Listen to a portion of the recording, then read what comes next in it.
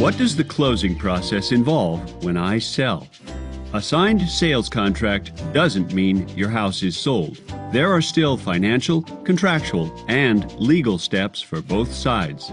The buyer has to get financing to meet the contract terms, which includes credit checks. The property is inspected and appraised. Title insurance and escrow accounts are set up while you locate new housing, pack and move, and take care of any obligations like painting or repairs. After the contract is signed, it can take a month or more of closing steps to reach the closing meeting. So, plan on that when you plan to sell.